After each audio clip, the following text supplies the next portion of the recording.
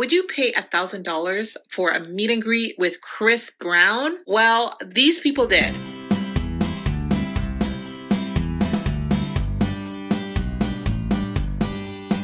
But to me it ain't no thing, let that monkey hang, baby, let me see it. Let me see, let me see, let me see, let me see, let me see it, let me see it, bend over, let me see. What helped you become more comfortable? Was it receiving that feedback from like teachers, showing other pictures, people actually liking to have your originals as their own, like little personal gifts? Did that help? Yeah, I think so. I think it really did. It definitely built up my confidence. And I don't know if the teachers was just like being nice at first, but I don't know.